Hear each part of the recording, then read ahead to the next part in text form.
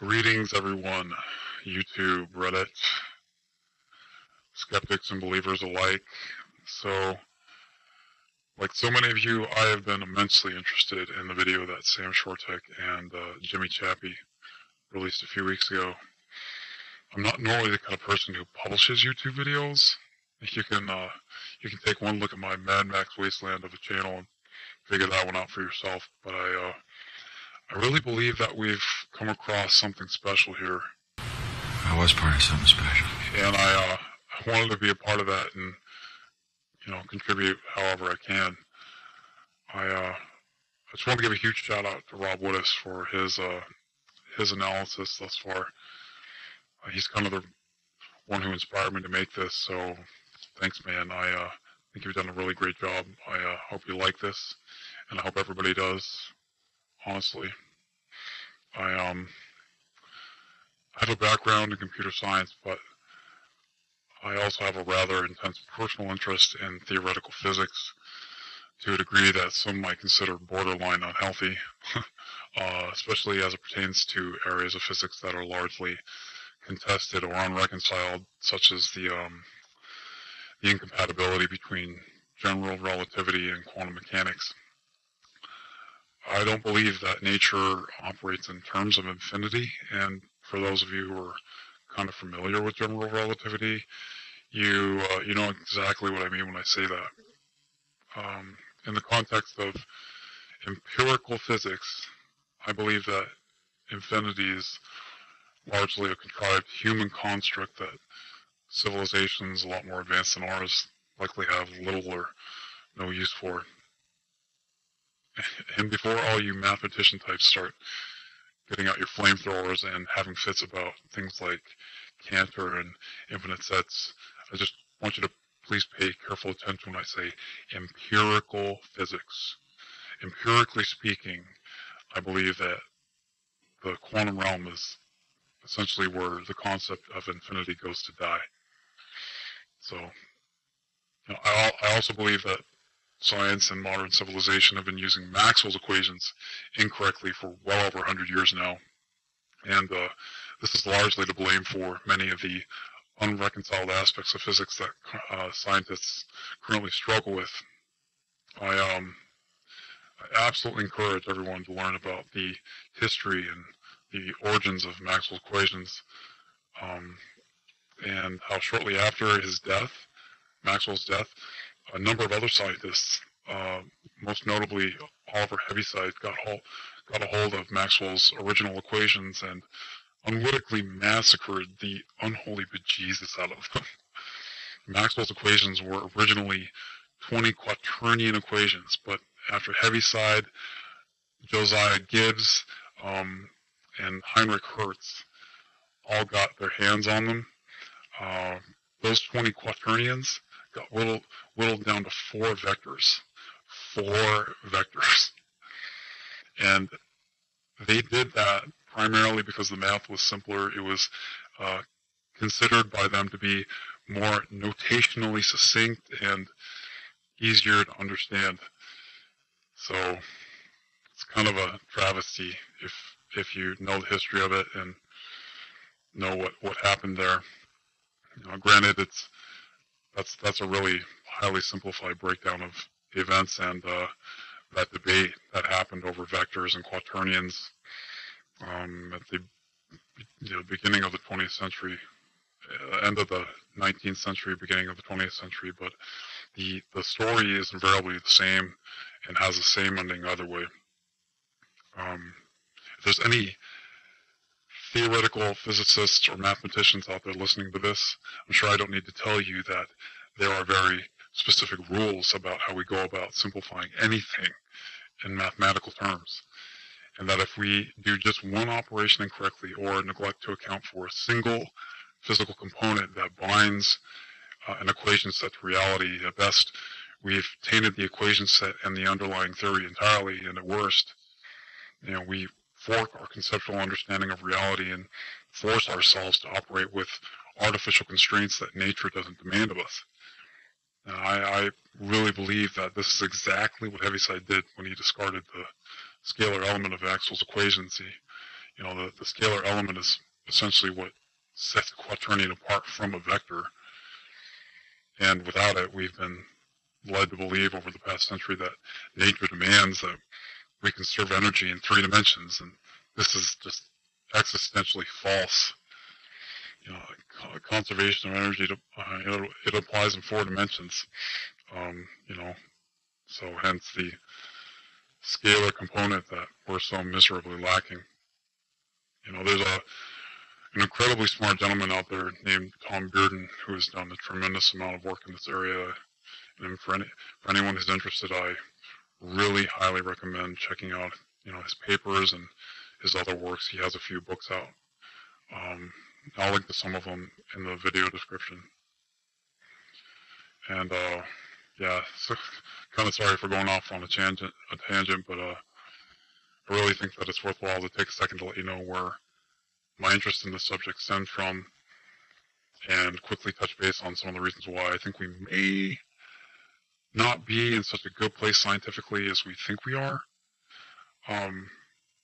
So besides all the countless times I've read somebody say something like, it's a bird, you know, I've also seen a lot of people dismiss this video on its face solely because, quote unquote, it's impossible for something to travel as fast as this without disturbing the air around it. And that is such an anachronistic, antiquated, early 1900s way of thinking, and it's just wrong. I mean, it's been postulated since the beginning, you know, it's been postulated for decades. Now that, you know, how you can perturb and distort or expand and contract space-time in just the right way so that it allows for craft like the one captured in this video to travel at arbitrarily large speeds and do so in a way that is entirely compatible with general relativity. I think I'll put a couple of papers down in the description as well that discusses that in a lot greater detail. So when the LIGO interferometers detected gravitational waves and Caltech made the announcement back in 2015, I really thought that this would be such a huge eye-opener that extended far beyond academia and, you know, the workshops of professional theorists. But as it stands, and thus far, I've really been severely unimpressed by just how little people have caught on and how monumental and practically immeasurable the implications of such a discovery really are. I mean, think about this for a second. Gravity is a wave. You have any idea what that means? All you have to do is flip a light switch or crank up the volume on a stereo, you know, reheat your last night's meatloaf in the microwave, or, you know, call somebody on your cell phone to realize just how insane it is to discover that gravity is a wave. You know, just like any other electromagnetic wave. Our ability to manipulate electromagnetic waves and the electromagnetic spectrum is practically framed and laid down our basic constructs for modern society. You know, and then to find out that gravity is a wave, you know, meaning that the manipulation of gravity is no longer a science fiction fairy tale, but in actuality a very real, very serious scientific endeavor. Man, I don't know what the hell is going on in the world today, but people need to be a lot more excited about this than they currently are. Gravity will eventually become something that we manipulate with the flip of a switch, just like a light bulb, and that's almost indescribable, the amount of amazement that brings to my eyes and to my mind. Yeah, so when I see somebody say something like, you know, like craft like this is impossible or something, I have to shake my head, you know, and put my face in my palm, and, you know, I just think to myself, somebody has seriously failed this person, I don't know, maybe it was their teachers or their parents, or I don't know, maybe quite possibly it was nobody else but themselves. I mean, I guess a lot of times the signals are all there, right smack dab, right in front of us, practically screaming at us. But for whatever the reason, we just refuse to listen. And that's kind of the sensation I get from a lot of people. I think we really need to wake up as a society and crawl out of this scientific rut we find ourselves in. You know, we're so much more capable as a species. You know, the signals are all there. They're right there in front of us. I think we just have to quit refusing to listen to them. Wow. Sorry, I didn't really mean to go off the deep end that far. So, without any further ado, I think we'll get right to the point of this video. So I really have 4 main objectives in making this video. The first is to provide strong evidence that fundamentally discredits the suggestion that this vehicle is either some species of flying animal or some kind of conventional remote-controlled or known military aircraft. The second is to address the lack of a visible shadow and explain why this really doesn't matter a whole lot. Number 3 is to provide evidence that shows that the vehicle actually was occluded by distant ridgeline vegetation at least one point in time. And the last is to provide a little more speculative but still educated analysis that may help to identify the propulsion mechanism of the vehicle and perhaps in turn limit the possibility that the footage has been contaminated by really, really good CGI. So let's start out by just listing the information that we don't have. Let's get things straight right out the gate. First is the distance of the vehicle from the camera lens at any point in time. There's no denying it. You know, we do not know the distance that the vehicle was from the camera. Second is the actual dimensions of the vehicle. Some of you may note that the word actual is underlined. The third is the actual speed of the vehicle at any point in time. So it's no denying it. We have none of this information at our disposal. And with that being the case, I mean, what's the point, right? I mean, haven't we pretty much lost the battle before it's even begun? You know, is there no hope for the rebellion? No. Bad Poe. You cost the rebellion its entire bomber fleet. Oh, you're so demoted. There is still plenty of hope, and let's find out why that is by going over all the information that we actually do have. Well, we have technical information about the drone and the camera. We know that the drone was an Inspire 1. The camera attached to the drone was an X5, which has a micro four thirds sensor.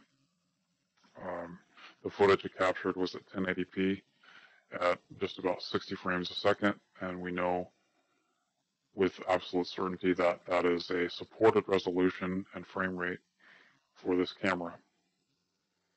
The third is the lens attached to the camera at the time, which we now know with a high degree of certainty after a little bit of reverse engineering and analysis, is 25 millimeters. And once again, I just need to give a quick shout out to Rob because I was looking for this information and for whatever reason I was unable to find it. And Rob was kind enough to provide that information to me. So once again, thanks a lot. The second piece of information is the GPS coordinates of the drone and the position that it started capturing footage. We have that position with an accuracy of 6 decimal places, which is just around 100 millimeters. So it's pretty darn good. We can definitely make good use of that. The third piece is the horizontal field of view or angle of view of the camera. And it's kind of a derivative piece of information that we can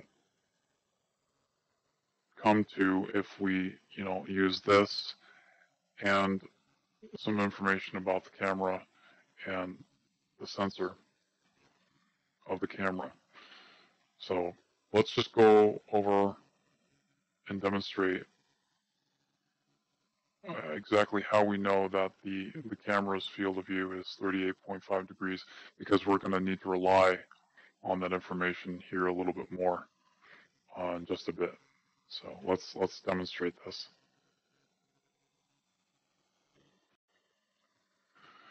Okay, so like Rob did in his video, I'm going to use Google Earth to lay some basic groundwork, but the angle of attack, my method is a little bit different than his.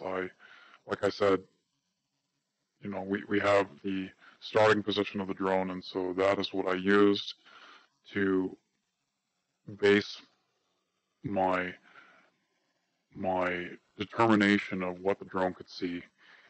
And hopefully I've done a pretty good job of determining that, and I'm going to show you why that is. So here in Google Earth,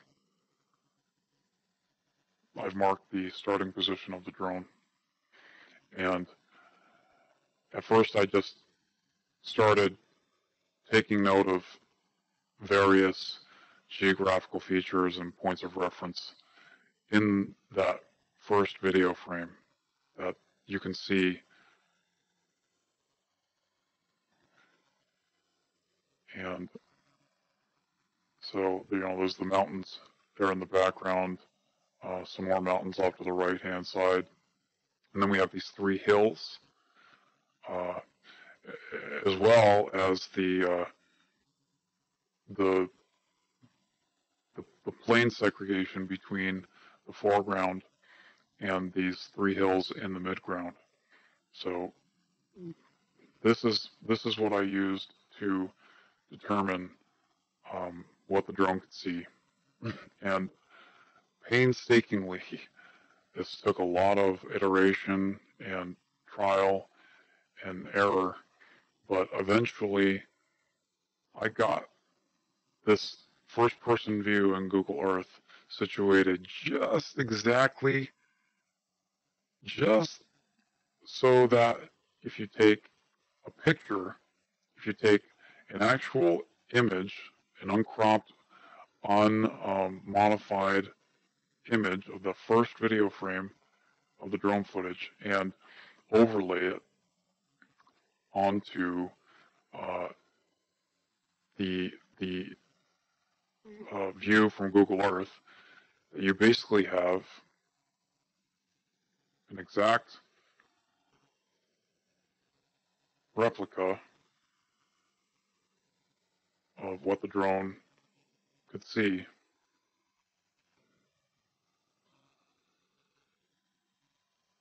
It's basically mirroring what the drone could see in Google Earth. So just let you take a look at that for a minute so you can come to understand that this is an accurate representation of the drone's field of view.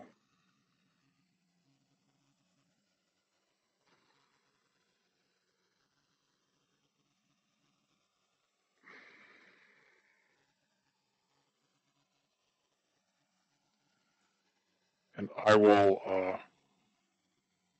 I'll post a link to this file so that anyone can download it and open it in GIMP. And for anyone who doesn't know what GIMP is, it's basically just an open source version of a program like Photoshop. It's it doesn't cost anything, and it's a pretty robust program. So if anybody wants to download this file and see and manipulate it like I am right now, I'll certainly let you do that. So with this image being overlaid exactly onto our view from Google Earth, what we can then do is, use some simple geometry and Pythagoras type math to figure out just what exactly the drone's field of view was in terms of degrees. So what I did is I drew a triangle, an isosceles triangle that we can basically use to we have all the sides for the triangle, so we can use those known side values to determine what the inner angles are. And the values of this triangle's sides are 1856 inches on 2, and the third, the short side, is 1237. So that makes the corresponding inner angles about 70.5 degrees for the first two, and then 38.93 degrees for the this angle here. This angle, which is often referred to in trigonometry as theta. So that's the representation, the symbol representation of theta. And so 38.993 degrees, and we have a confirmation of that figure. There's a depth of field / angle of view calculator out there in the wild, which just so happens to have all the values we need to plug in for this particular camera. If we plug in 4/3 on a focal length of 25 millimeters, what we end up with is a horizontal field of view or angle of view of 38.2 degrees. And so given the small disparity between the value that this calculator comes up with and the value that I came up with, I just split the difference. I just drew the line pretty much right down the middle and used 38.5 degrees as the basis for our field of view and the information that we derive from it. So I'll post a link to this XCF file, and I'll just throw out my KML too, which has all these different these points of interest, these different locations, and coinciding with each location, if you double click on each one, it'll take you to very specific points, and the important ones are up here at the drone starting point and the FOV. These 2 points, the snapshots that I took of the view for each is the same, but if you double click on it, it'll take you exactly to where the first video frame of the drone and the image that it could see during that first video frame is located. So essentially that is how we know how the field of view is 38.5 degrees, or just a little bit more or less. I'm sure there's some very small small errors in where I'm located in Google Earth and where exactly I'm looking, but for the purposes of our use, this is going to get us close enough to to get us where we need. It gets us the information that we need, and it does it with an accuracy that is usable and valid. So let's move on.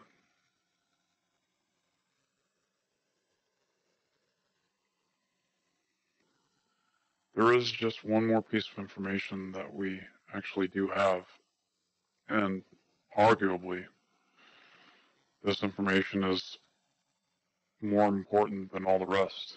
In truth, it's just as important as all the others, but it's definitely a pivotal piece of information. And that information is the apparent or angular size of the vehicle as it appears in the video frame.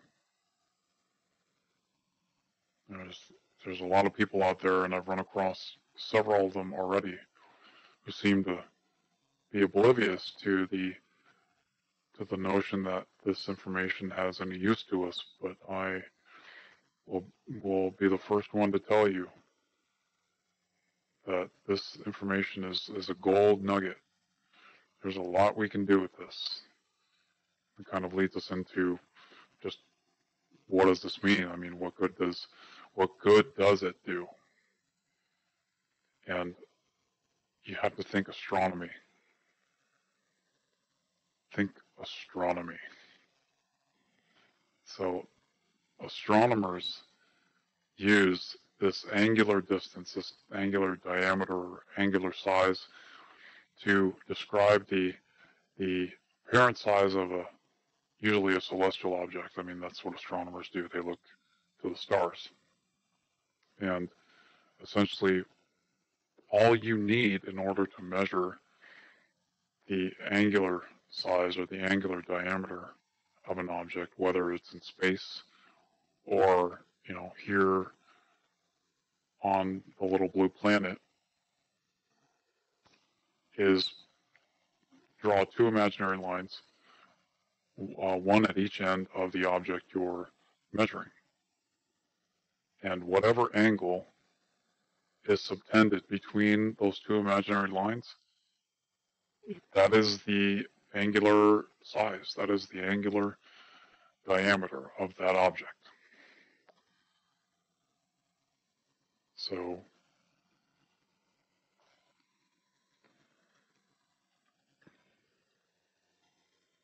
in essence, just because we can't determine the actual size, distance, or speed of the vehicle does not mean that we can't substitute values for d, little d, this variable here, and use known metrics for flying animals or military drones.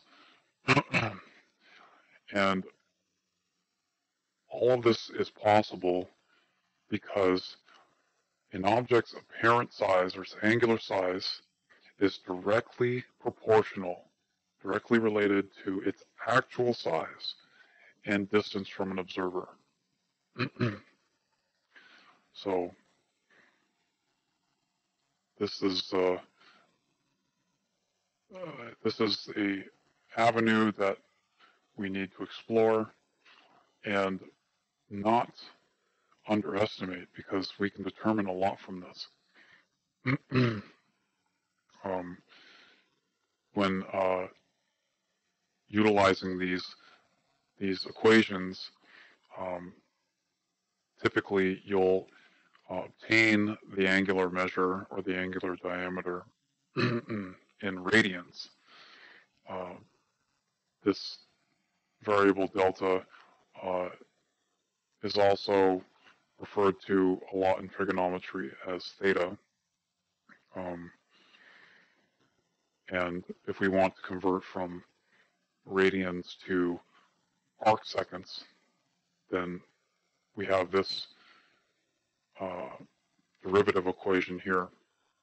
Essentially, for those who don't know, an arc second is just a way of subdividing a single degree into 3,600 different pieces, equal and different pieces. So with all of this, you know, we can, you know, use the angle, the field of view of the camera, and the angular measure of the object in the video frame to determine great things. And so let's go ahead and walk through just how great these things are. Okay. So this is one of the video frames from the original footage, frame 6539. And I don't know right offhand what minute and second that is, or what frame of what minute and what second that is, but it is a frame at which the object is pretty much in direct line with the camera, and at this point it's pretty much looking at us straight on or head on. It's not veering off to the left of the camera yet, and it's not really coming down the mountain here, you know, shooting off this direction anymore either. It's pretty much at that point where it's right in the middle. It's looking directly at us, and so that's a good frame to use because we can avoid some perspective distortion. You know, we if we can help it at all, don't want to include multiple perspectives of the same object when we're measuring. We want just one side of it when we're measuring. If we measure it a little bit further, like say towards 65, 62, at this point it's kind of looking at us from the side. We can see some of its side dimension here. And so if we were to use that as a basis for this this line of thinking, this line of determination, we would be at a slight disadvantage because we're looking at more than one face of the object. So we want to avoid that if at all possible, and this frame gives us just what we need because it's not coming down the mountain anymore and it's not shooting off to the side. It's just at that point where it's looking straight at us, and we're not getting a lot of multiple sides of it at the same time. So essentially what we can do is go in here. GIMP has a measurement tool. If we use that measurement tool to just draw a line straight down, we get a pixel value, and for this particular frame, get a pixel value of 5.1. And I know it appears that the measurement should be kind of like this, a little bit longer, and include this surrounding area, but I am very deliberately and explicitly choosing to ignore this darker portion that surrounds the object, and I do so for a very specific reason, and I'll get to that later on. But for now,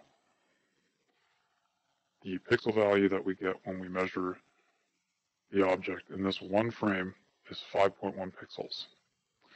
And so having that knowledge opens all the doors for us.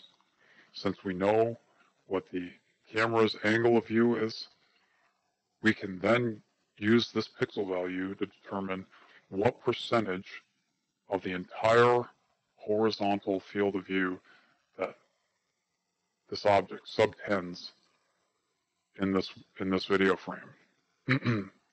I've already taken the liberty of doing pretty much all of the math involved here, and in much greater numbers than I probably needed to. I essentially broke down each individual frame where you can see the object in any significant size or detail, and I measured the height of it and the width of it. And I know this might seem like this is the height of the object, but it's actually not. I mean, if you go down the frames a little bit further into it, you know, there's a point at which the object turns off its side and comes back to a level. So in reality, this is the width of the object.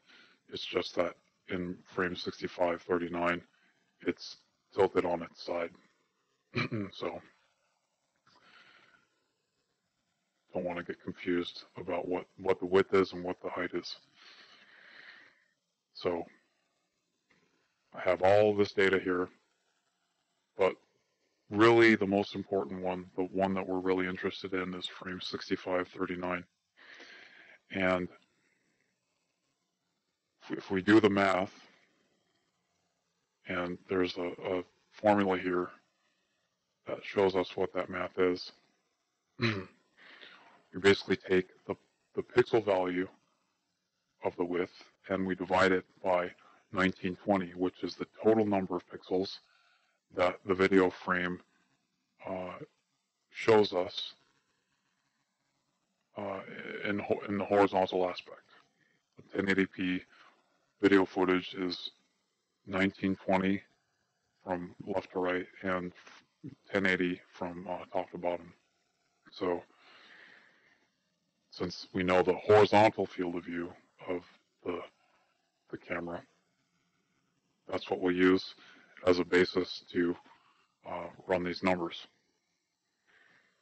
So we take the pixel value of the object in this frame, we divide it by 1920, and then we multiply that value, excuse me, this value by 38.5, which is the angle of view, horizontal angle of view of the camera. And when we do that, we are able to see what the angular measure in degrees of the object is. And if we go a little bit deeper and then multiply this value in degrees by 3600, we then are able to see what the angular size of the object is in arc seconds. Really, either one of these values is just as good as the other. I mean, for whatever reason, my mind just likes to use numbers that have a little more meat to the left of the decimal point. I don't know what it is, but in this video, I'm going to use the arc second value. It's going to get us the same information and get us to the same result either way. So at this point, things are starting to come together. But let's break this down another level further and see exactly what we've got here. So over here, we see that this equation is kind of like this equation, but not exactly. And really the only difference is that I've rewritten this one so that one, it calls for an angle delta in terms of arc seconds, not radians, and 2, it solves for the diameter, excuse me, not the diameter, the distance, capital D, distance of an object, as opposed to the angular size. And I did that because, well, we already know the arc second value of the object. And since we already know that value, we can use it to then determine something that we don't. And what it also does is it locks us into a proportion. It forms this mathematical relationship that makes this of any use to us whatsoever. It is this relationship, this proportionality that means everything. So what we're going to do is we're going to use this arc second value, insert it here, and then take the known size value of, some object or some flying device or mechanism or animal, a bird. We're all well aware that a lot of people think this is a bird. So I'm going to examine that one at length. And so essentially, if we use the wingspan, or even the fraction of the wingspan that you could reasonably assert a bird to have when it's got its wings tucked, I did consider that possibility as well.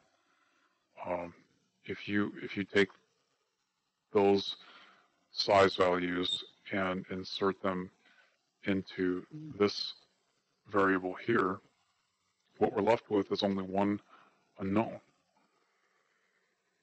and that is the distance from the camera lens that the object, the substituted animal or drone or whatever, would have to be from the camera lens with an arc second value that we specified. And when we do that, what we can essentially determine is whether or not any particular bird or drone or winged entity would even possibly be something that this object could be. If we have a bird, for example, and the wingspan of that bird is something like 43 inches or 4 feet. Actually, let's just do this. We've reached that point.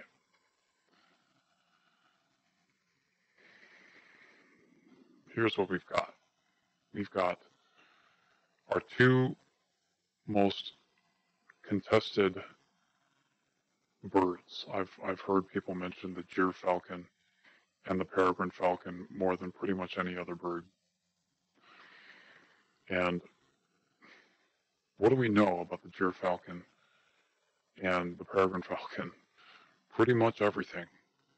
So we know the wingspan, we know its maximum speed, and knowing its maximum speed is important because what we need to do is plug all the values into this equation, get the distance, the distance output, and then ask the question, given the maximum speed of whatever bird or object we inserted into this this variable, lowercase d, can that bird or drone or whatever possibly go this distance in the amount of time that that the object goes from frame 6539 to gone completely, disappeared out of frame and to the left. And another reason I chose frame 6539, besides the fact that it gives us a pretty much head-on view of the object, is that it is also exactly 30 frames prior to when the object disappears from sight completely. 6569, frame 6569, is the last frame that you even remotely see the object, and there, so you can barely even see it. Kind of blends into the cloud cover at that point. But we can use this to establish a time constraint, meaning that since 6539 to 6569 is 30 frames, and we're dealing with a frame rate of 60 frames per second, we know that the distance or the time value between frame 6539 and 6569 is exactly 1/2 of a second. So whatever distance value we get after plugging these values in over here, we know that the object substituted over here needs to be able to go this distance in exactly 1/2 of a second. So that's gonna get us exactly where we need to be. That's all the information we need. So let's go over here now,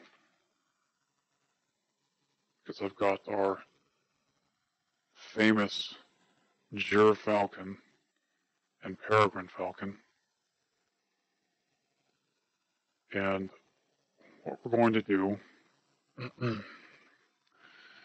is essentially get some data points for these two birds. Let's do the gyrfalcon first. Think it'll set us up for success. The gyrfalcon has a typical wingspan or a typical minimum wingspan, and we'll use the minimum wingspan wherever possible, because that puts us, or puts myself, at the most disadvantage. It gives our skeptics who believe that this object is a gyrfalcon or some other bird the most benefit from using the lowest value for wingspan that we possibly can. So we'll do that. We'll give the skeptics every inch, no pun intended, of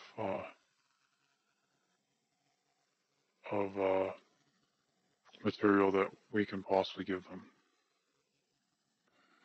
So 43 inches for the gyrfalcon. And if we go over here and run the numbers for that, 43 inches is about 3.6 feet. Okay. So the wingspan of the gyrfalcon, the typical male, or the smallest typical male gyrfalcon, is about 3.6 feet. And from there, we can go ahead and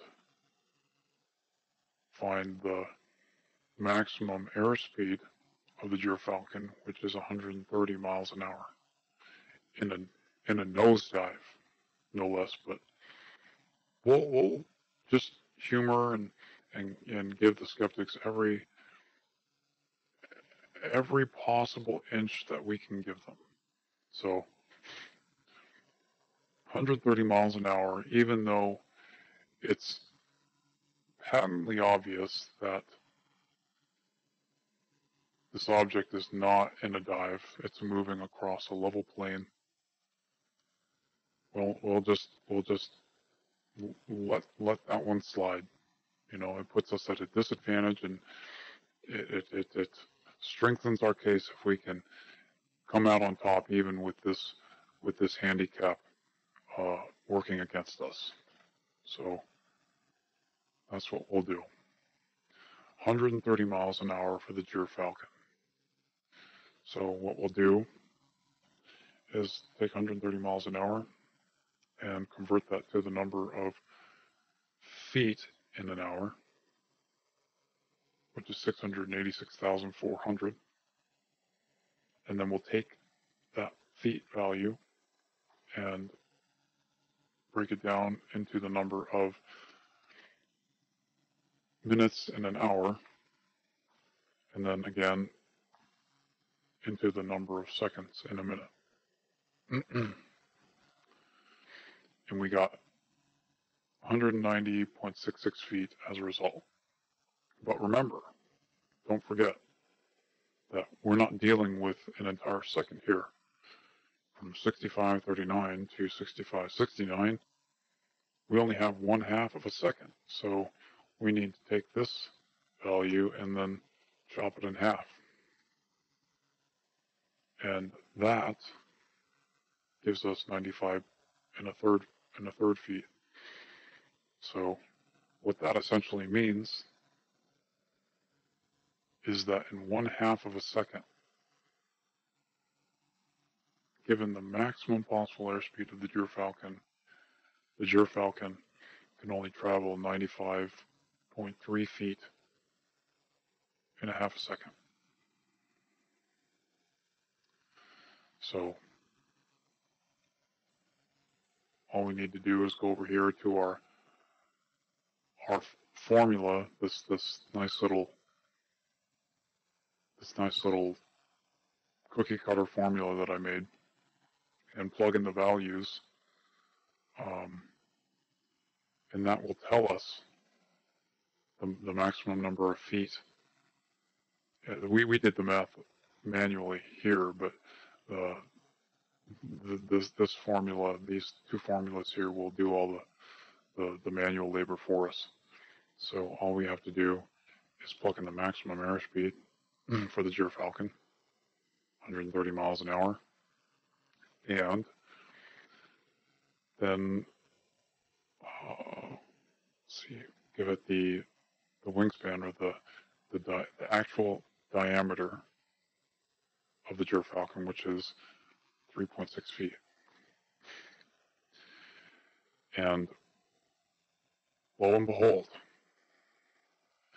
what we're left with is the maximum number of feet that the gyrfalcon can travel in 1/2 a second. It says 116 here, and I know that it said 95 when we did the math manually, but the reason why this number is different from that is because I've also accounted for the number of feet that the drone itself likely traveled in that same period of time, that same period of 1/2 a second. Thanks to the great work that Rob did, we know that the drone was likely traveling in between 28 and 29 miles an hour. So if we take 28.5 miles an hour, turn it into the number of feet in an hour, and then turn that into the number of feet in a single second, 60 divided by 60 is just 3,600 when in respect to the number 1. So we'll just use that shortcut from now on. The number of number of feet in a single second at 28.5 miles an hour is 41.8 feet. But again, remember that we're only dealing with a half a second, so we chop that number in an additional half, and we're left with 20.9 feet, or rounded up to 21 feet, which is why that modifier of 21 is there. So with that understanding, we now know that given the movement of the drone and the object itself, the maximum distance that we're, able to give the gyrfalcon for a half a second period of time is 116.3 feet. Now, the kicker, the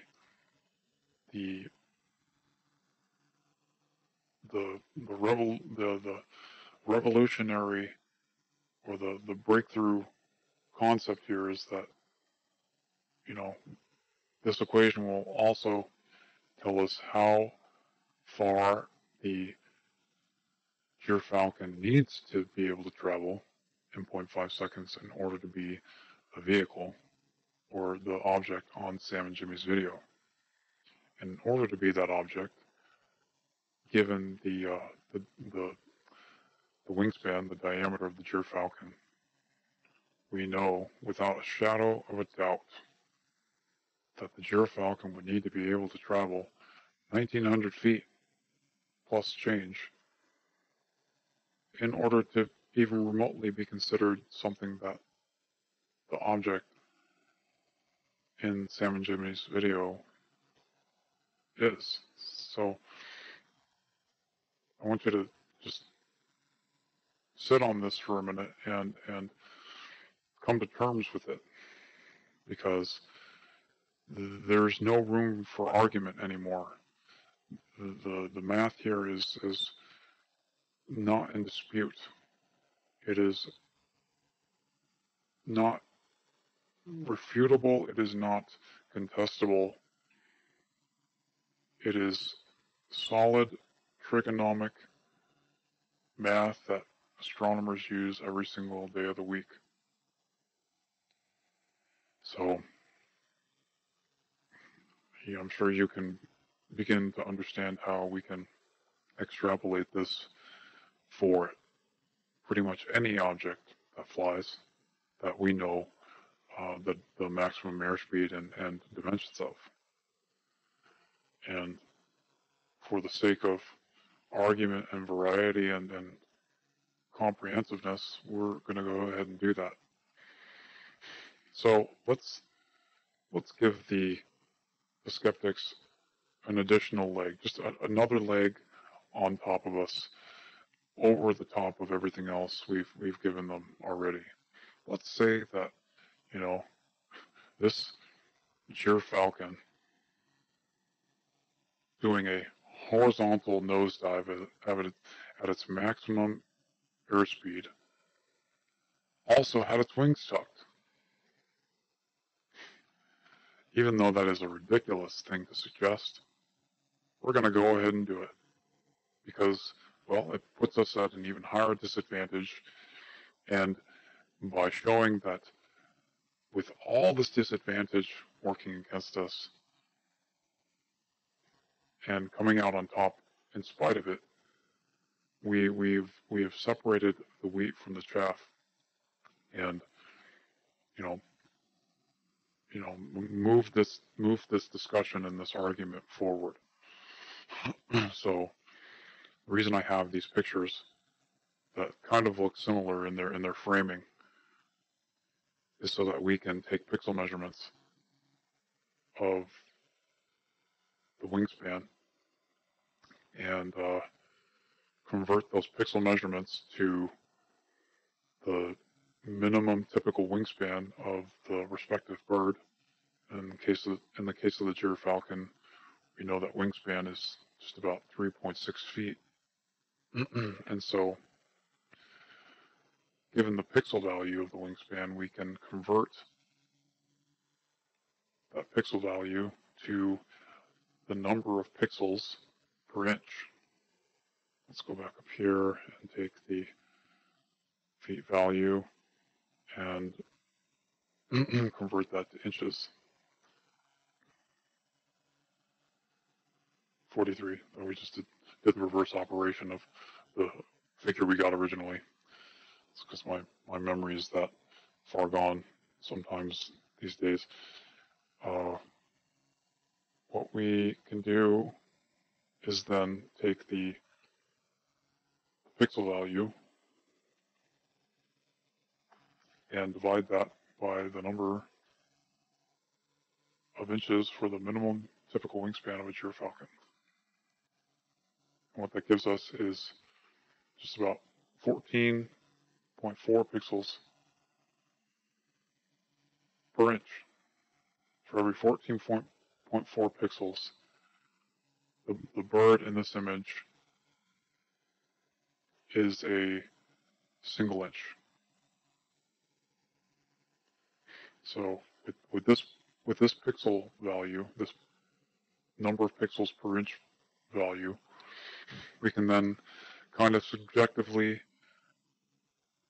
measure what we believe the gyrfalcon would look like, the dimensions from one end, from left to right, what it would look like with its wings tucked. And so it's subjective, really. It just depends on your frame of view. The wings are gonna stick out a little bit on both sides. So let's just, that looks decent enough.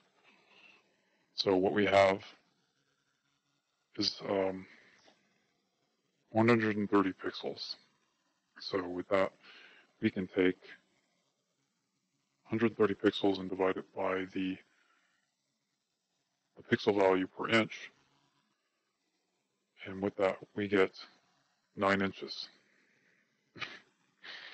So the typical gyrfalcon with its wings tucked in a flat nosedive is going to be around 9 inches from one end to the other in terms of wingspan. So let's take that 9 inches, leave the miles per hour the same, because we're generous like that. And see, 9 inches is 3/4 of a foot. Still, no dice. No dice. Essentially, the gyrfalcon, even with its wings tucked, would need to be capable at the size we've given this formula, would need to be capable of traveling 396 feet plus change in order to fit the profile of the object in Sam and Jimmy's video. It can't possibly be a gyrfalcon. I don't believe I can overstate this. The ambiguity is now completely absent.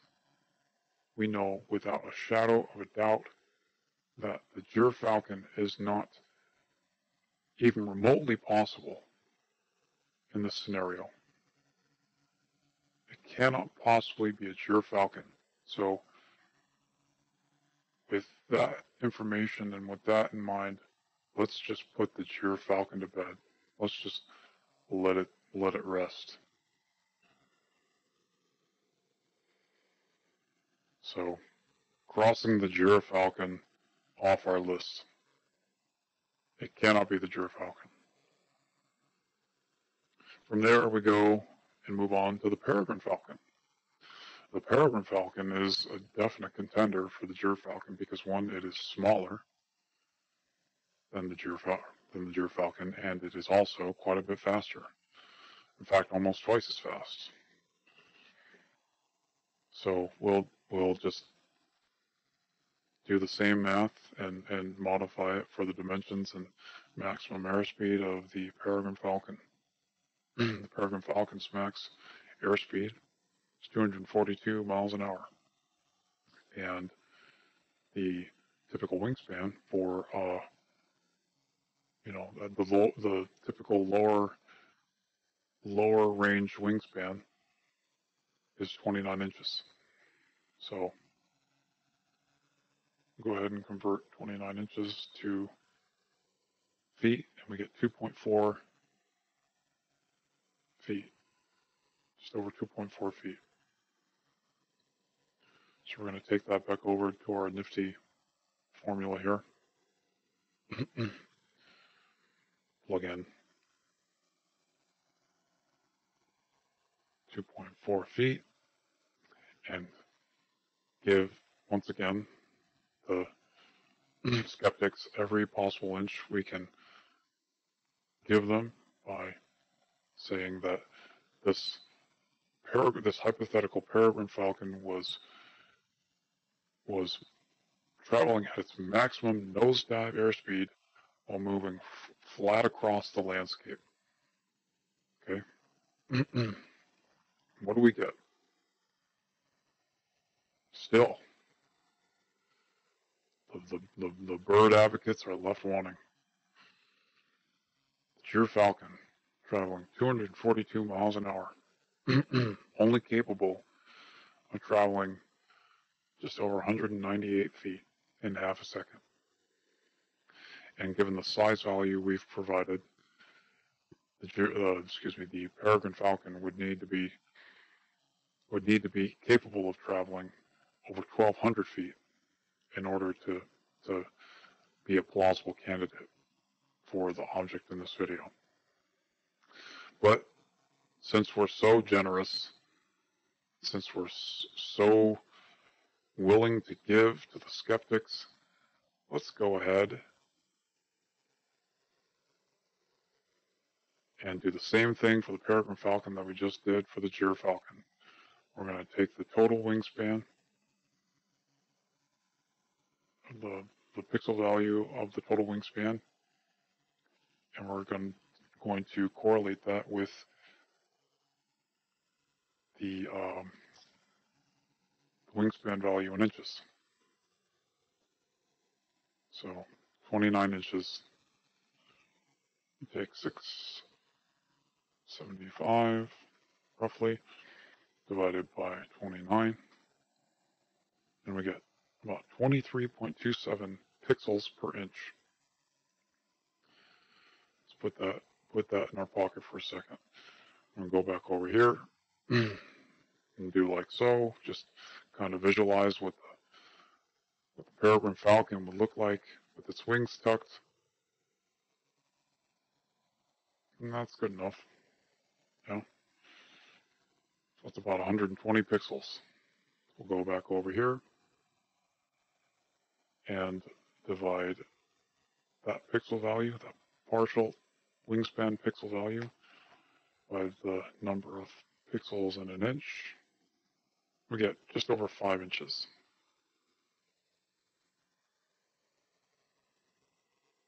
So we'll take that value and once again leave the airspeed the same because we're so giving and generous and willing to put all the odds against us. And we'll just change the diameter, or excuse me, that's the value in inches. So we need to take this and turn it into feet. So there we go. Just about 0.42 feet. And with that input, once again, still we're disappointed.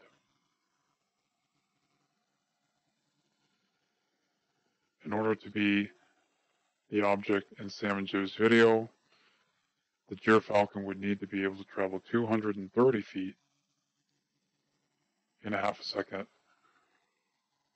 with its wings tucked, traveling its maximum airspeed in a horizontal nosedive.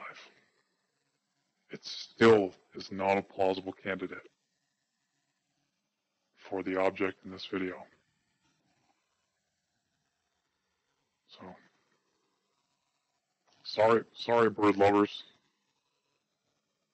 It just isn't so. Even with all the odds stacked against us, you're still 30 feet short. So, crossing the peregrine falcon off our list. Let's think about what else we could possibly use as a candidate here. What other? See, we could use another kind of bird. I think we use one more kind of bird, and I have a surprise here. All right, so I think the last known bird that we'll use is the Anna's hummingbird. So the Anna's hummingbird has been described as the fastest bird in the world relative to its size, and it's listed as having a max airspeed of max airspeed of around 50 miles an hour.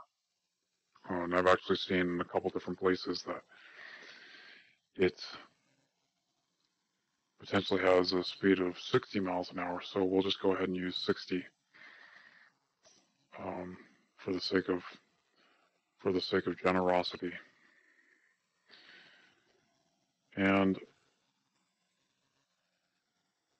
so we know that the typical wingspan of an Anna's hummingbird is just around 5 inches. So we'll just do like the other two before and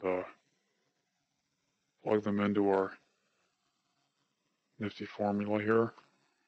60 miles an hour and 5 inches is just about 0.41 feet. So that's too easy.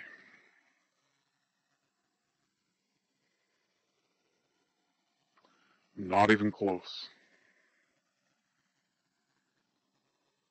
Anna's hummingbird.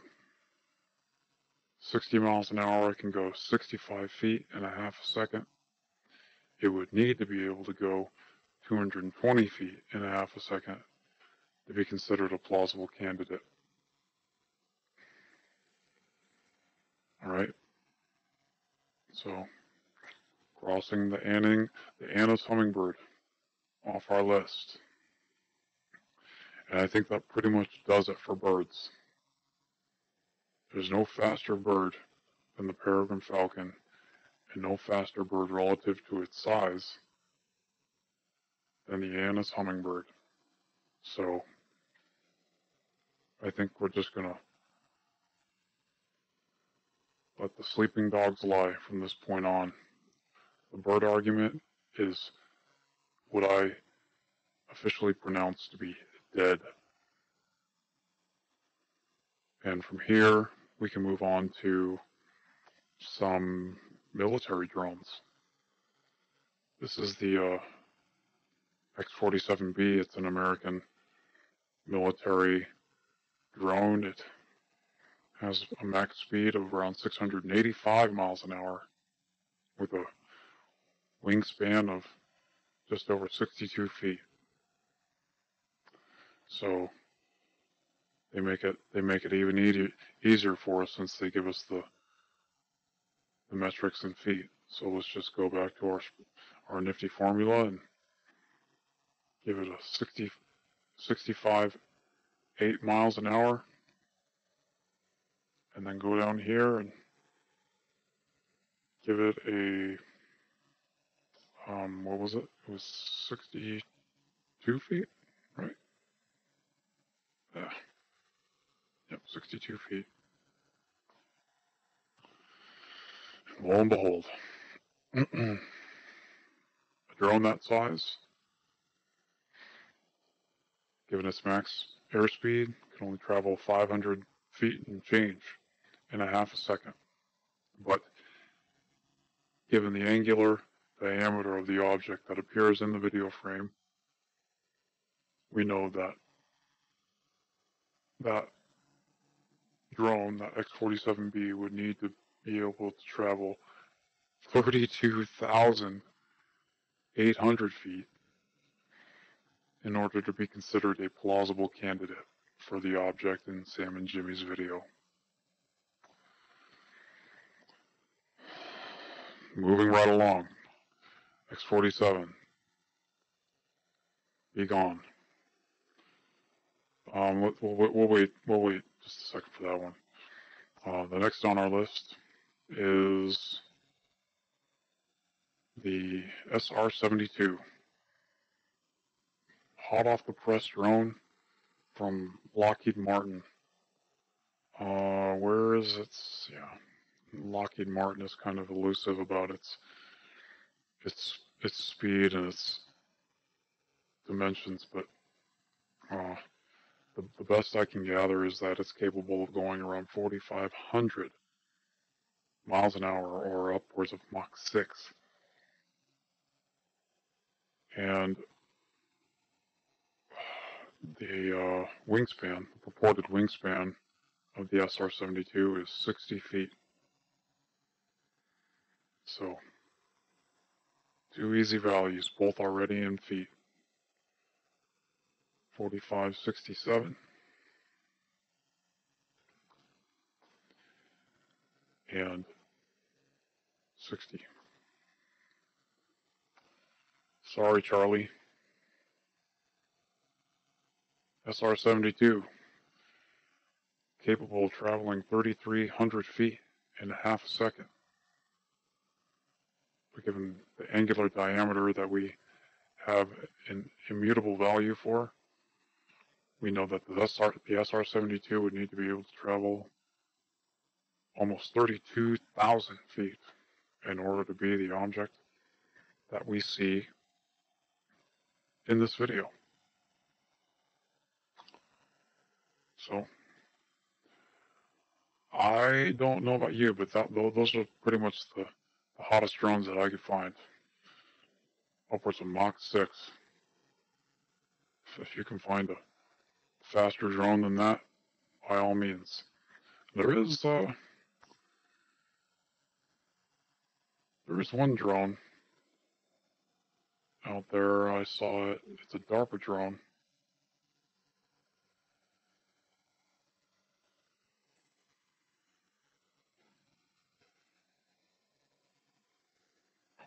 Maybe that was it. Nope. Nope.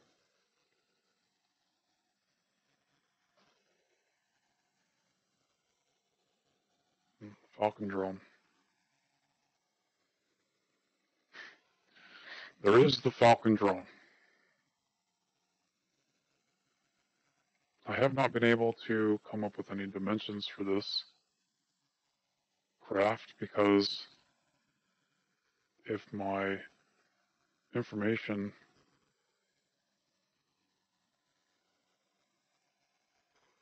is correct, I don't believe it's even operational.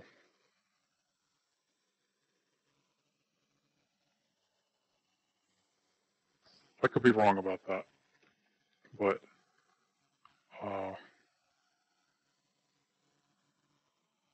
at any rate, yeah. So there's an article as of 2016 stating that Lockheed is yet to build such a craft, and it can go upwards of Mach 20. It has a completely unknown um, uh, width dimension, and so I don't know if I'm going to be able to entertain this particular drone. But all I can tell you is that there's no chance of it being this drone either, because it's patently obvious that with a craft like this going Mach 20 at roughly 50 to 100 feet off the ground,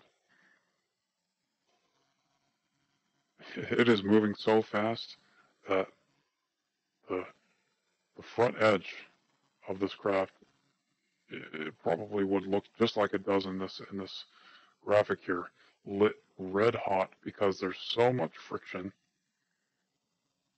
Um, that at 50 to 100 feet off the ground, it would practically scorch the landscape.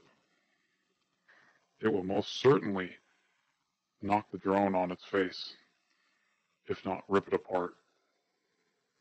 So I'm going to opt to just let that one go, but I'm not too worried about it because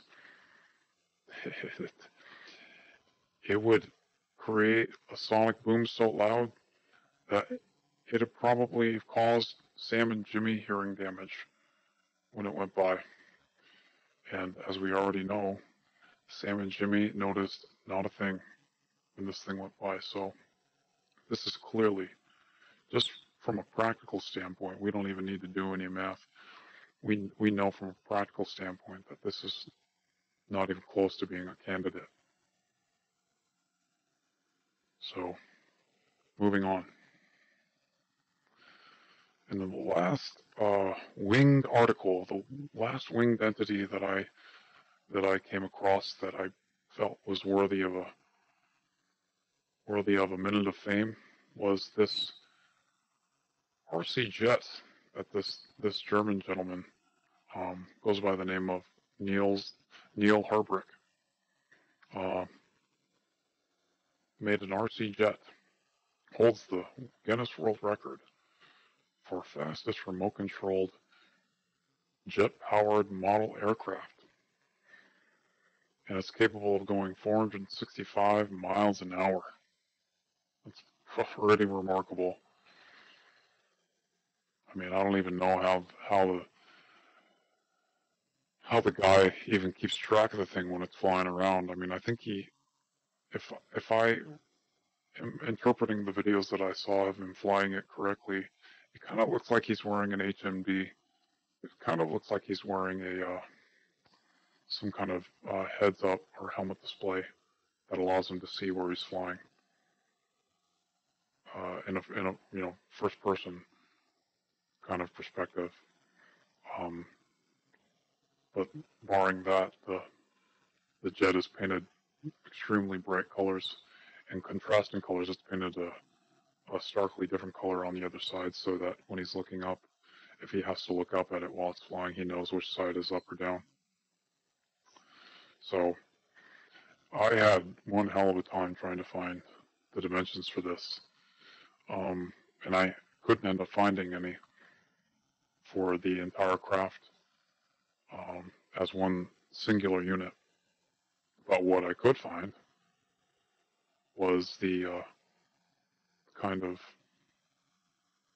turbine jet engine that he uses on the back of it.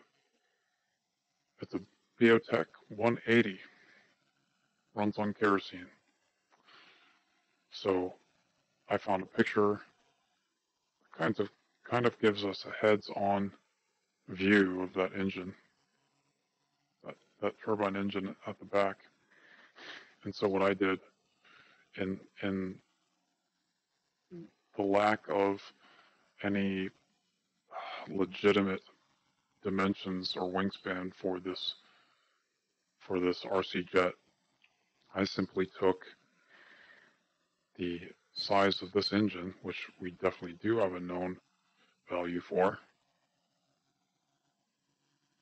and a value, where was it? There you go.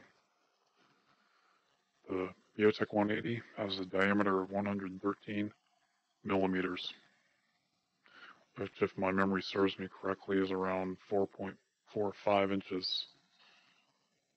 Or, excuse me, 113 divided by the number of millimeters in an inch. Yep. See, my memory, it goes in and out. 4.45 inches. And so, knowing that, we can kind of set up a little kind of laughable correlation. We can line up several of these engines, one beside the other, and then, you know, say that, well, this is 113 millimeters, that's 113 millimeters, that's 113 millimeters, so on and so on. So we know that for half the width, half the wingspan, just about, of this jet, it's 5 of these engines lined up side by side. So that gives us 113 times 5. Well, 565 millimeters divided by 25.4, given 22.24 inches. So we'll multiply that by 2 to give us the total wingspan. We have about 44 inches. And in terms of feet, that's about 3.7 feet. So that's what we'll go with. Based on some sound estimation, using a object of known size in the same frame of reference, we can say that this jet is around 3.7 feet in wingspan. And so what we'll do, just like we have a number of times before, is go over here and plug in the maximum airspeed, which is 465 miles an hour.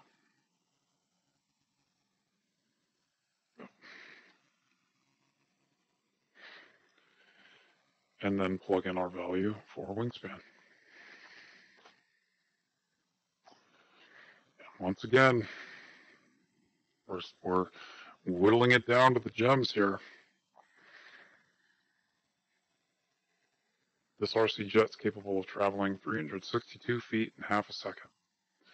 But given its size, relative to our immutable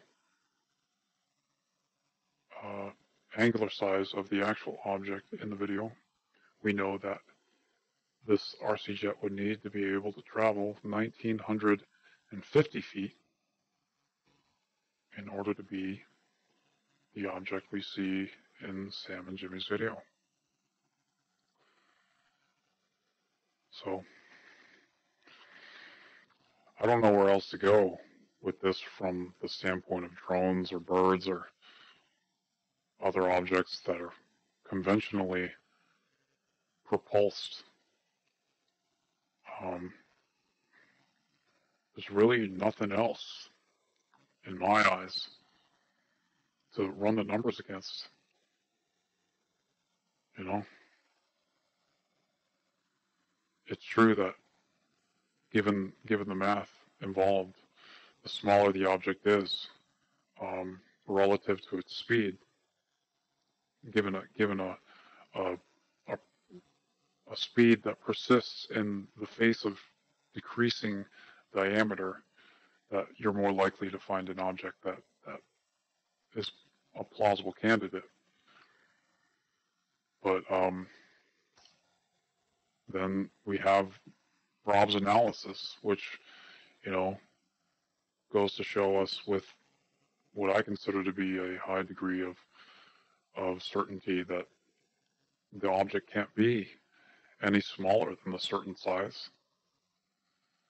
And I'm forgetting what that size is right off the top of my head. But you can only go so small before you run into another brick wall. So, yeah,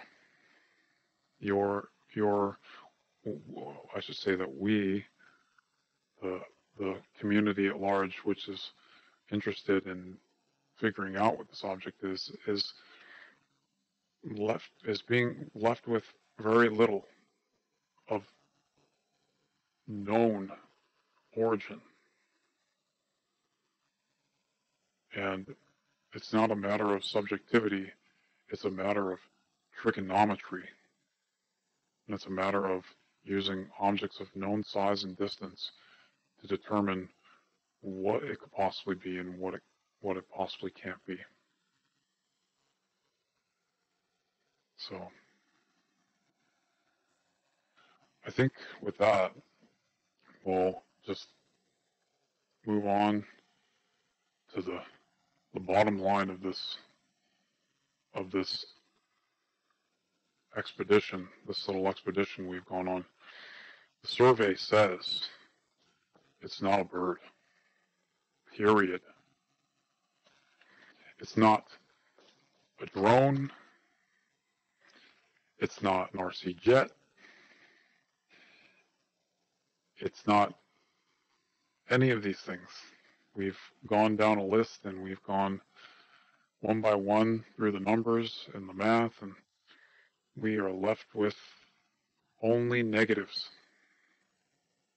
So I think it's pretty clear we need to move on and start examining other options, or less conventional, or I don't know, less conventional options, essentially. And I'm going to go into the shadow thing here in just a second, but beyond that, I'm going to get a little bit more what I consider to be real about this and start asking some hard questions. So let's go ahead and do that now. All right, so at this point, we're moving on to number 2, the second primary objective that I listed at the outset, which is the shadow argument, the lack of a visible shadow, essentially. And granted, there isn't anything as concrete or definitive as trigonometry to tackle this argument. We can at least cast an air of doubt on it. You know, my take on this is that essentially there being a lack of a visible shadow really doesn't matter one way or the other. And let's just examine why that is. So we're going to go back into Google Earth and take note of the exact direction that the drone was pointed when it first started shooting. That direction is looks like it's just a smidge east of 180 degrees. So probably 178, 177 degrees, something like that. And then we're going to utilize a solar calculator that's managed by NOAA, National Oceanography and Atmospheric. And you know, I've already plugged in the fundamentals here. We know that the drone was flying on October 18th, 2016. It was 11:19, 22 seconds in the morning to be exact, when it started shooting, and we were dealing in the mountain time zone, and at that point in the year, daylight savings time was in effect. So this gives us a pretty accurate azimuth for the orientation of the sun at that time, as well as its elevation.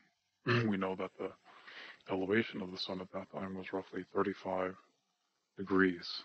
So you stand on the ground, looking straight ahead, and then tilt your head 35 degrees upward, pointing in the direction of 144 degrees, which is southeast. Yeah, southeast. You would have the sun directly in your eyes. So stick that back over to Google Earth, and then shimmy over to the location that the drone was at when it encountered the object, roughly. So thanks to Rob's parallax work, we know pretty darn well what the direction of travel, or the point of disappearance for the drone, would have been had it continued on in its present direction without end or indefinitely. And that's up here somewhere, roughly, if I'm remembering the lines as they intersected in Rob's video correctly. So at this current location, we're dealing with an orientation that's, I'd say, roughly 95 to 100 degrees, which is east-southeast. And so what we can do with this information is take a look at the sun's orientation in relation to the direction the drone was facing, and also in relation to the direction of incidence, or the essentially the direction that the object was traveling in relation to the direction the drone was facing. And we can use the orientation of the sun and its elevation to get a general idea of where it was if we're using this video frame as a reference point.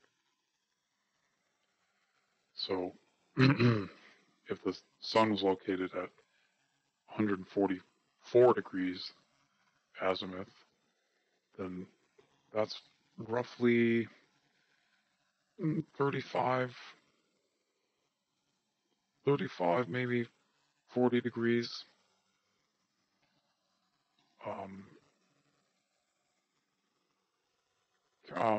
clockwise of the drone's orientation. And so essentially the sun is over off to the left here over off to the right here somewhere. And it's sitting at an elevation of 35 degrees. And so we know that for the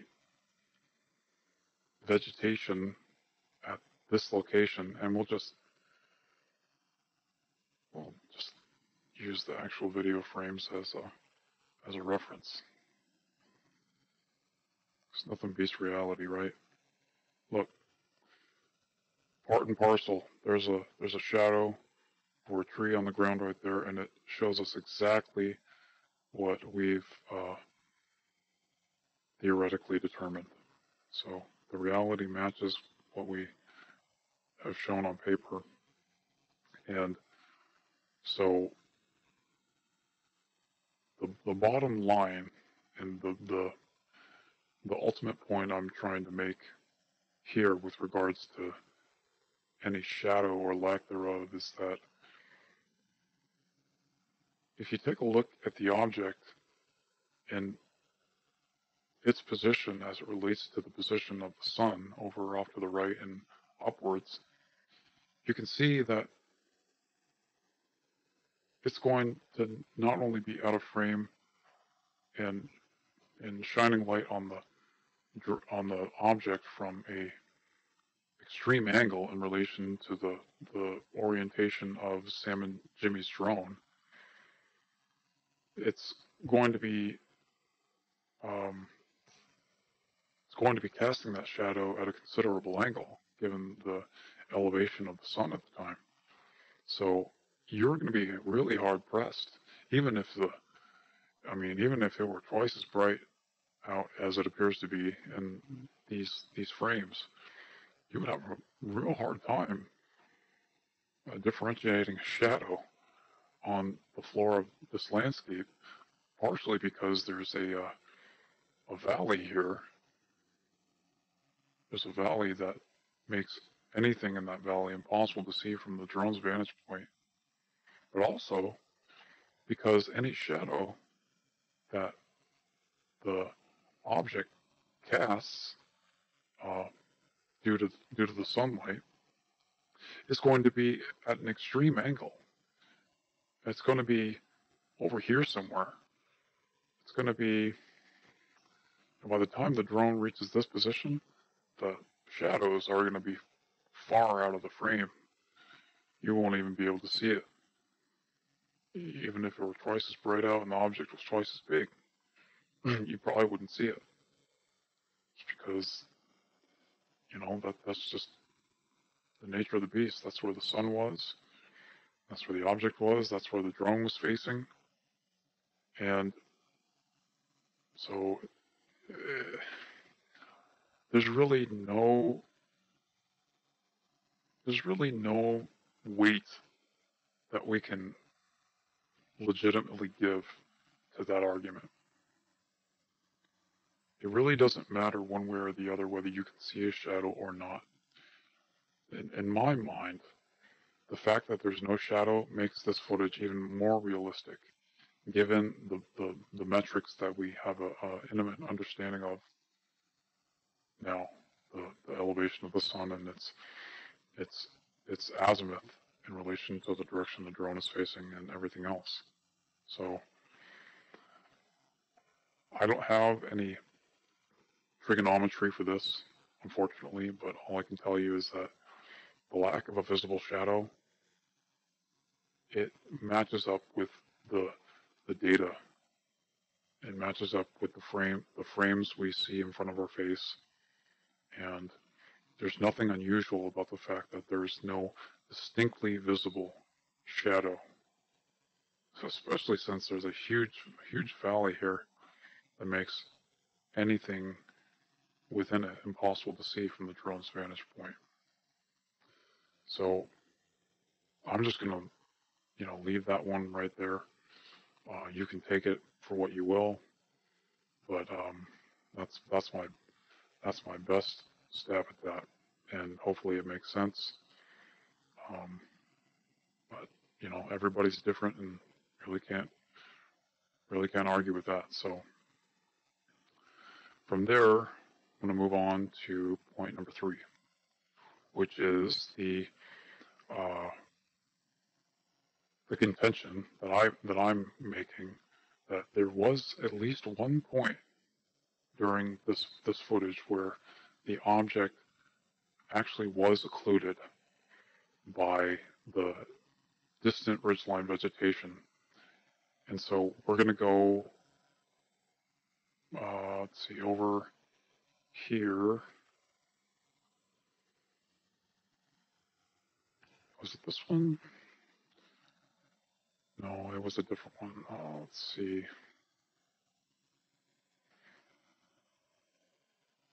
Nope. It was. Yeah, I think it was that one. 65. 27. No. Wasn't that one either. Bear with me for a second. Okay,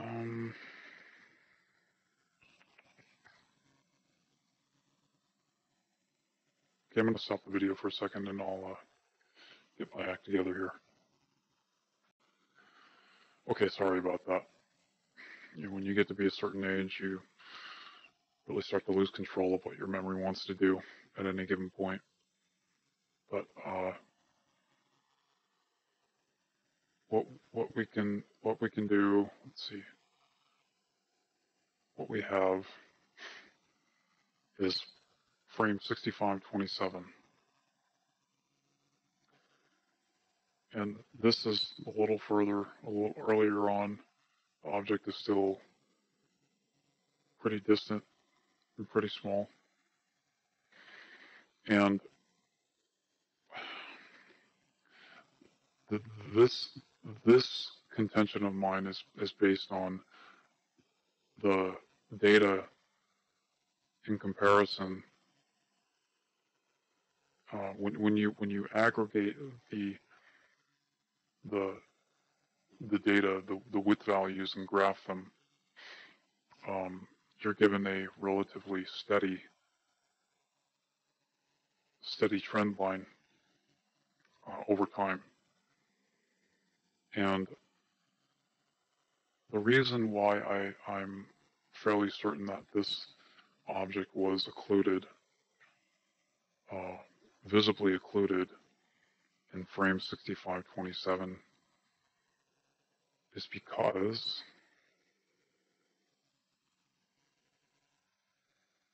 if we open up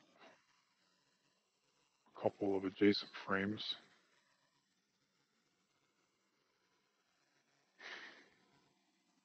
make sure they're in the right order, which they're not, naturally.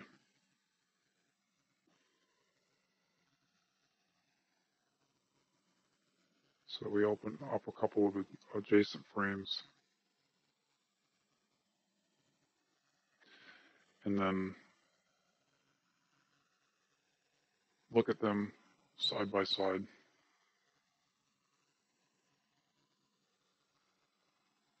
We notice something a little unusual. I don't know if you can see that, but what we have is this object changing its aspect ratio over the course of only 4 or 5 frames. It's changing that aspect ratio from less than 1, less than a value of 1, width to height, to 1.5. And the reason why I'm fairly certain and why I have little hesitation in saying that this is an occlusion is because at no other point during this object's visibility, does it have an aspect ratio of less than 1. So, some of you may take that as, oh, it's just really far in the distance, and that's just what it looks like.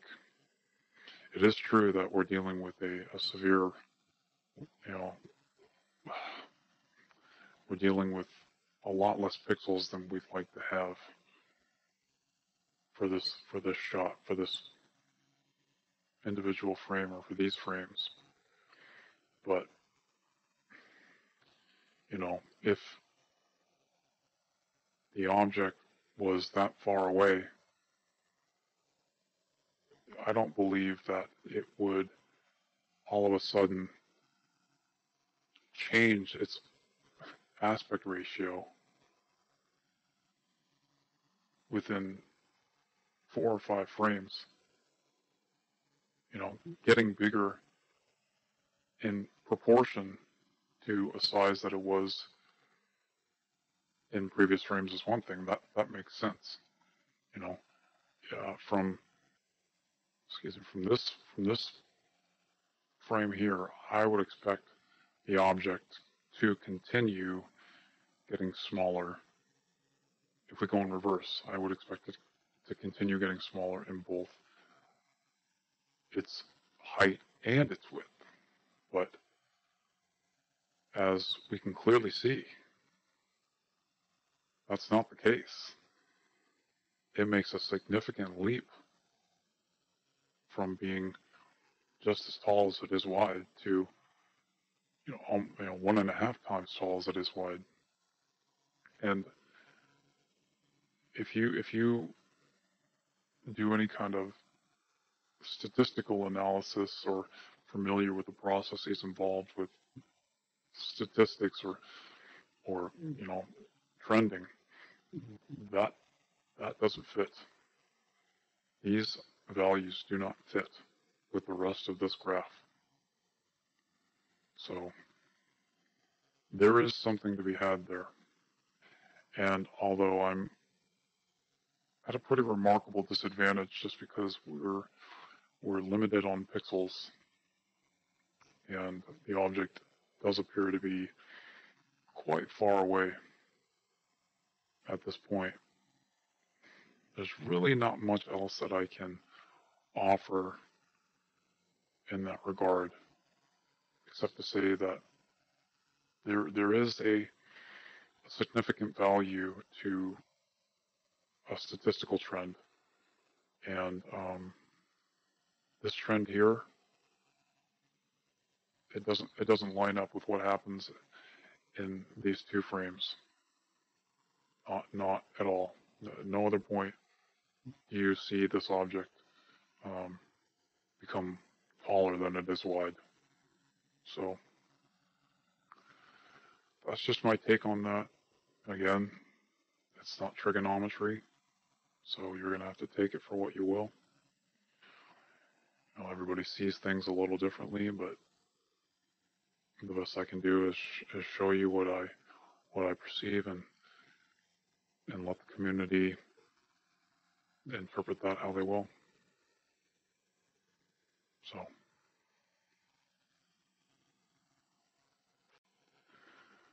all right, so my last point seeks to address and pontificate a little bit on something a little bit more speculative, but it's still an educated speculation. And what I want to do is identify a visual indication that we have that may be able to help us determine what the propulsion mechanism of the craft actually was. I mean, we can definitely, if we're to believe that this was actually a vehicle, and I very much do believe that it was a vehicle, whether piloted or unmanned or what have you, that this vehicle was not using conventional propulsion. And, granted, there are any number of YouTube videos out there that fake these kinds of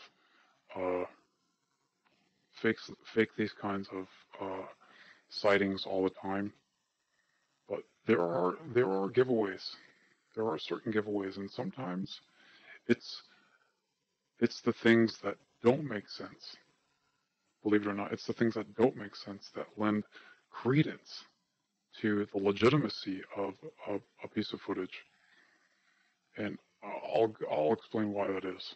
Okay, we're gonna go back to GIMP here, and we're gonna take a look at one of the frames where the object is just a little bigger. It's gone on its level with the ground below. It's parallel to the ground below. And we're going to take a little closer look at something here.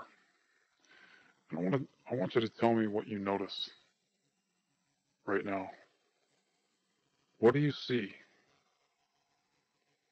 You see a white mass in the middle here, and you see the surrounding terrain. Hopefully, I would like to think that somebody else besides me has noticed this already, but here we go.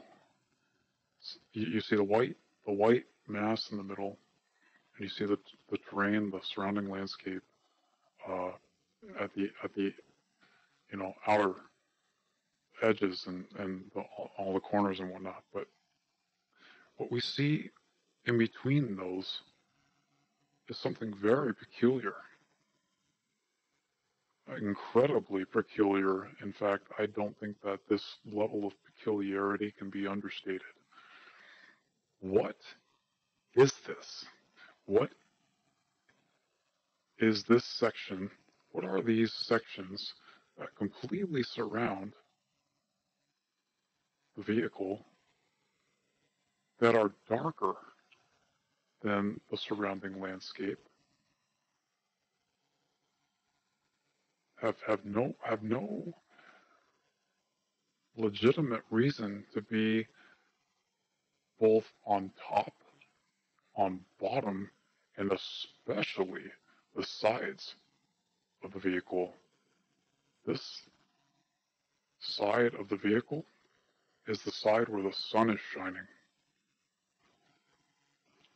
Does this stick out as even remotely odd to anybody? What is this? And I asked myself that, and I thought about it. And being the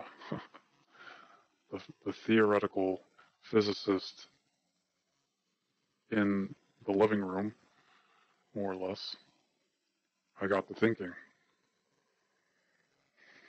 I am of the school that this object, this vehicle, is using unconventional propulsion, and that mindset allowed me to come to a small discovery. I had a small epiphany. I asked myself, what could go towards explaining this darkened outline that appears all the way around the craft, especially on the side that the sun is shining on. This is really weird. And it dawned on me that there is a little principle in general relativity called gravitational lensing. Gravitational lensing, which is the concept that when you have an object of sufficient mass, typically we're referring to a star or a black hole, that when an observer sits between that massive object and a light source behind it, that massive object will bend the light that passes by the massive object and will bend it around that massive object and make it appear as though that object is directly visible to the observer when it actually isn't. And I thought about this. Well, okay, maybe if, we've got a vehicle that uses gravitational propulsion and generates its own gravitational field, maybe perhaps we've got some kind of gravitational lensing. But what would account for the fact that the outline here is darker than the surrounding terrain?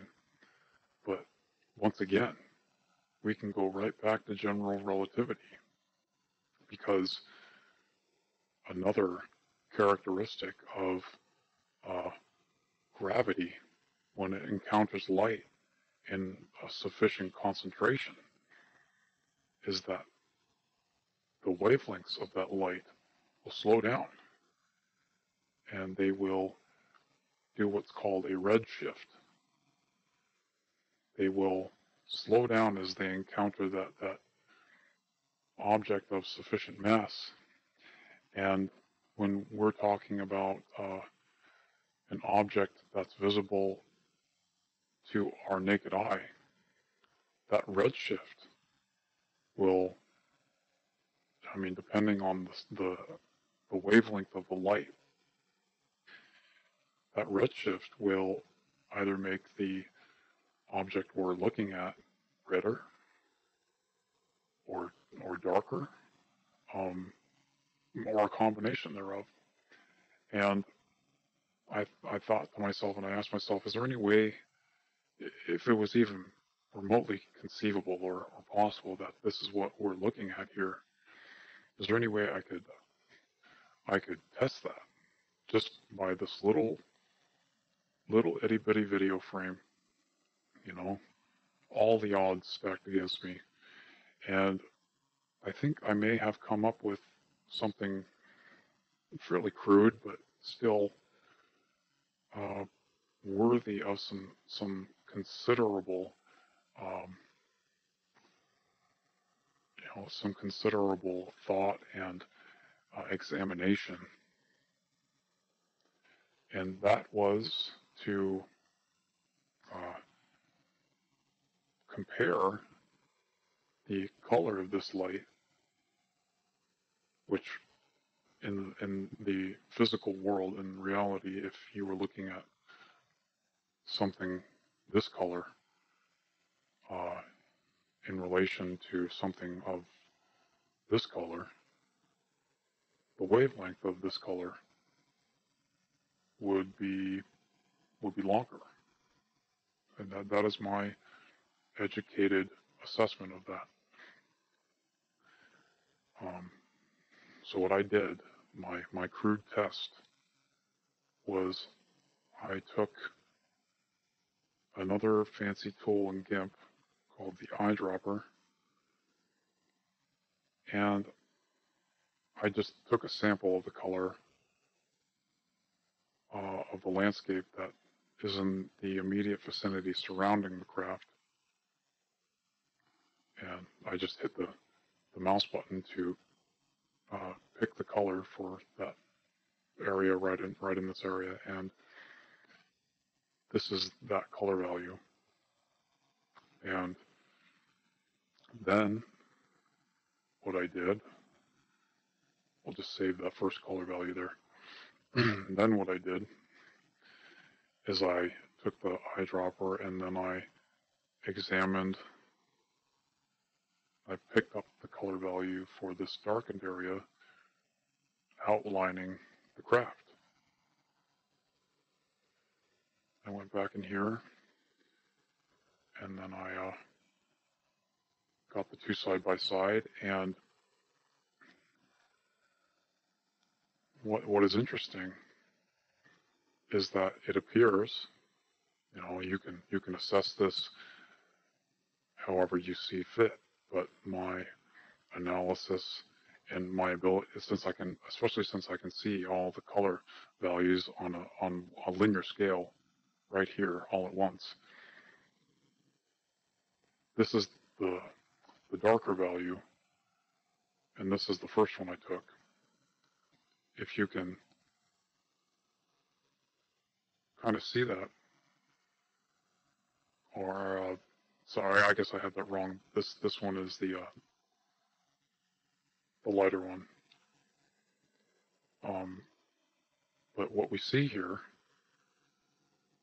are all the linear color values going down from one to the other. This isn't a really good example. I don't know why. Let me try and get a better one here, because I was getting something a little bit better before.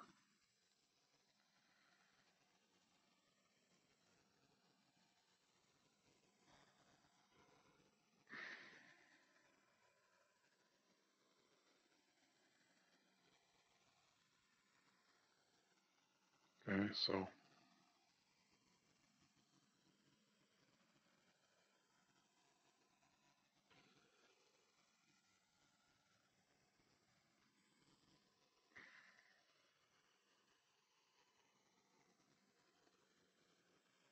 there, that's a little better.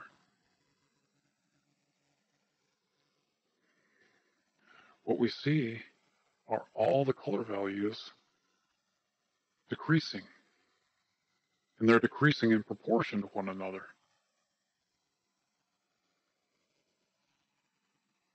Now, I don't know about you, but that sure looks a lot to me like a redshift, an apparent redshift of wavelength. You know, there's no apparent red in this frame, but I mean something else you can do just to rudimentarily get a visual of redshift is let's see. You can go in here and you can essentially eliminate all the red and blue color values.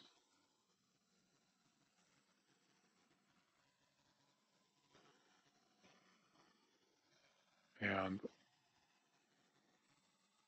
it becomes a little easier to see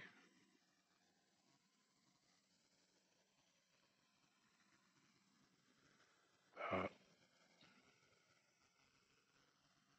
it's pretty obvious that this wavelength is getting longer and its spectrum is shifting redder. So, I mean, there's really not a whole lot that I have to work with when I'm looking at this little itty bitty video frame and, you know, have nothing else but that to work with. But I find it pretty remarkable that this outline right here just so happens to be directly related to the color of the immediately surrounding landscape, and the fact that it's darker than the surrounding landscape when, if anything, there should be no shadow on this side of the craft at all, with the sun shining from over in this direction. Something seriously wrong in the neighborhood. This outline, I don't see how this could possibly be a shadow. If it were a shadow, then it wouldn't be on this side. It wouldn't be on the top of the craft either. I mean, over here, you know, away from the sun, I can kind of see that. But over here, no, there's something spooky going on at a distance. No pun to Einstein intended, but it kind of fits.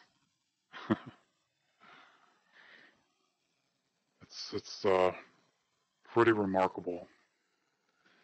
If you want my educated assessment of what's going on here, what's going on in this particular frame, I think we have a gravitational lens effect going on in conjunction with a redshift, which makes the outline of this object appear to be darker than the surrounding landscape. And what that is a representation of is the light bending around this craft from directly behind it. And in the process, given its gravitational perturbation of space-time, it is shifting the visible wavelengths redder than the landscape directly behind it. It makes sense from a purely theoretical physics standpoint. You have to have an open mind to believe, first of all, that a craft like this is even possible, is even capable of existing, which general relativity very clearly indicates it is. And then with a little bit of, you know, speculation, because again, we're dealing with a very small area to work with here. I'm hoping a lot of people can kind of see that this makes sense. I really think that we're dealing with a gravitational lens from a craft that uses an opposing gravitational field to propel itself through our atmosphere without disturbing the atmospheric medium, the air around it, you know, which would negate any kind of a sonic boom or a vapor cloud, or so. That's one of the biggest epiphanies I had while analyzing this footage. And I haven't seen anybody mention this, but given my personal interest in this topic, it stuck out to me fairly quickly. If it were just a shadow, why in the world would it be directly facing the sunlight? Riddle me this, Batman. Why would a shadow be in this area here? I really want somebody to answer that question. The answer that I come up with is that it's not a shadow. We're dealing with a gravitational lens. You know, I think we're looking, if you ask me, I think we're looking at a direct visible indication of a gravitational propulsion system in operation. And I think that lends a considerable amount of credence to the authenticity of this footage. Because think about it. If Sam and Jimmy did fake this, they sure knew a hell of a lot about gravitational physics, and then had the wherewithal and the skill to implement it in the supposed forgery just the right way. It, you know, it really doesn't make sense. At a certain point beyond, you just have to start stretching your mind, because, you know, if you confine yourself to this little box, eventually nothing is going to make sense. I think that's a part of living and growing and going through life. You know, at certain junctures, we invariably have to modify our perspectives in order to maintain a rational, you know, a rational picture of the world around us. And so, yeah, I mean, let's take that for what you will. I can't control what anybody else thinks or how you think.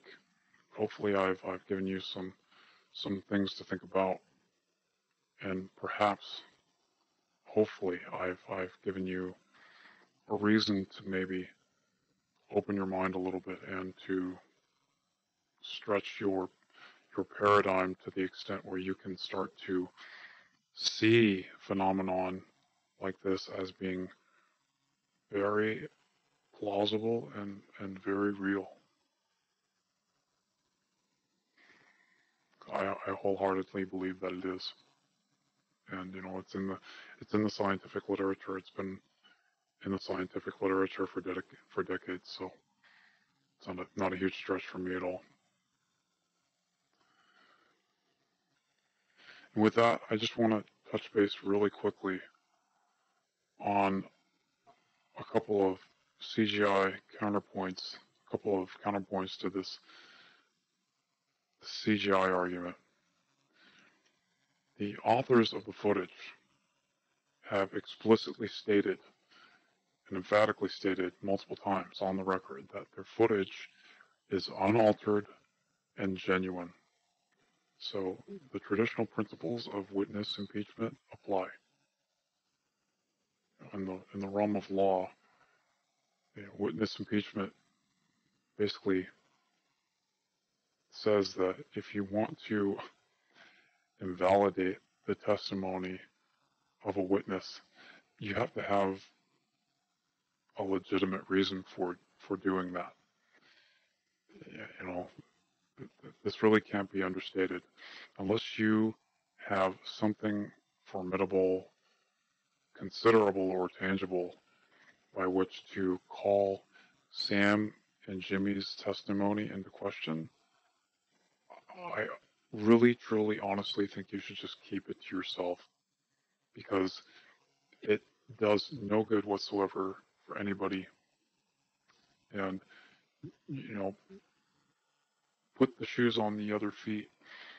If it were you making these claims, and if you legitimately believed that this is something that you experienced, you would want somebody to believe you too. So just know that the street goes both ways, and there's really no reason whatsoever at this point to doubt what Sam and Jimmy have said, bar none. Finally, any attempt to replicate existing footage is fundamentally different and easier than creating an original. I'm sorry. I don't know. I know there's been a few people. I've read a couple people that have said, "Oh, I can recreate this in 5 minutes." Well, guess what?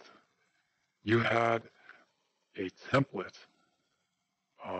essentially a stencil, that you could use to trace the image that you drew, or the product that you created. Freehand drawing is obviously going to be more arduous and take more skill than using a cookie cutter or a a stencil.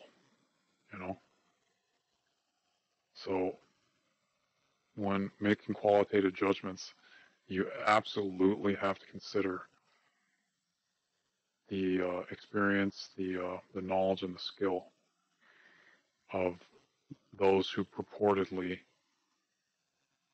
fabricated it or conjured it up.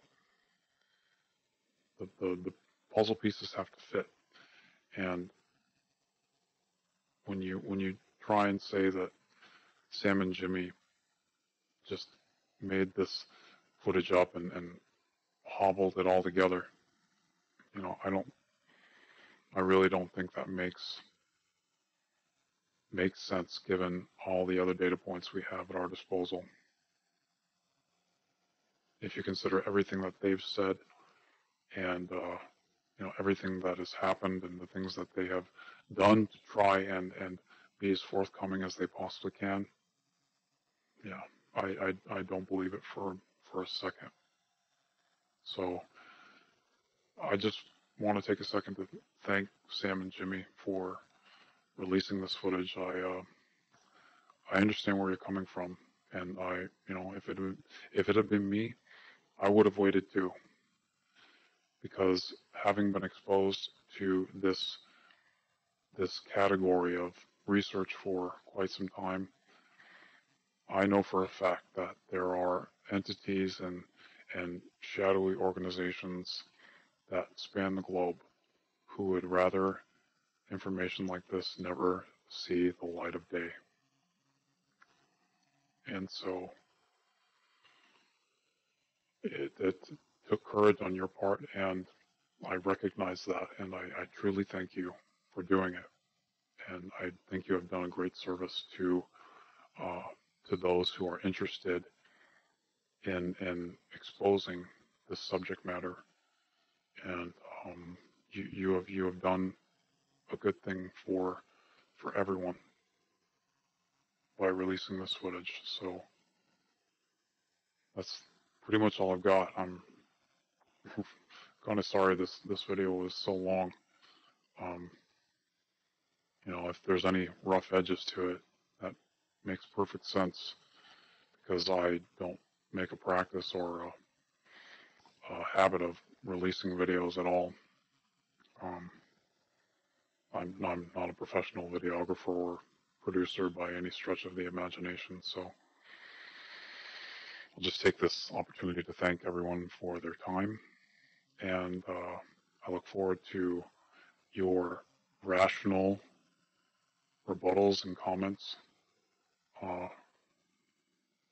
and I will see you all out in the ether. This has been the first Truth Serum production, and with that, may the truth ever be in your favor.